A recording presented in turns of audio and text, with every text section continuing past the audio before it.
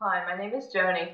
I want to show you a self-treatment technique that can be useful in softening up tightness through the abdominal area, particularly the psoas area. So I'm going to have you take the ball, put it underneath you so that you're lying on top, and we're going to place it somewhere between your hip and your rib cage, just to the side of your belly button. It's going to be nice and easy. This area can be a bit tender. You're going to shift your weight or move around as much as you need to in order to find a spot that feels tender, tight, or sore. Once we find that area of tenderness or soreness, then we want to wait, remembering that it takes consistent, gentle pressure for 4, 5, or 6 minutes for the tissues to be able to fully let go and release, so that you get long-term results, as opposed to just temporarily feeling a bit better. It's important to use our breath to help facilitate the release. So as we breathe in, we always want to breathe right to where we're feeling the tenderness. As we breathe out, letting our body soften over the ball, like we're letting our body sink right into the table or right into the bed. It's important to be aware of intensity. Anything that's too much or too intense, even if we're telling ourselves to relax and it's okay, our bodies will still tense up against it because it perceives it as a threat.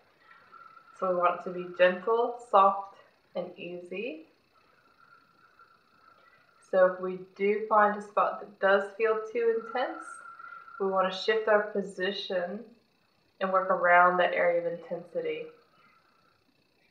One of the other ways that we can modify the intensity when we're self-treating this area is through the position of our leg. So whatever side that we have the ball on that we're treating, that correlating leg, we're going to bend our knee and bring our leg up beside us. That's it. Just to where the intensity is eased off a bit. And again, that modified leg position is going to be different for everyone. So just shift to wherever it feels right to you.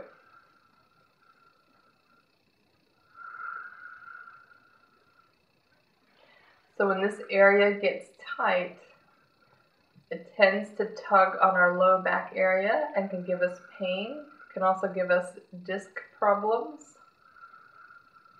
It can also change the position of our hips or how our pelvis is aligned.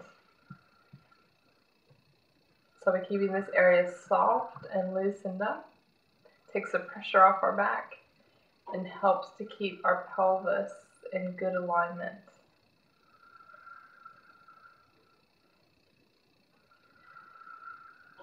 So certainly you would not want to do this technique if you're pregnant, have had recent surgery, history of hernia, have an aneurysm.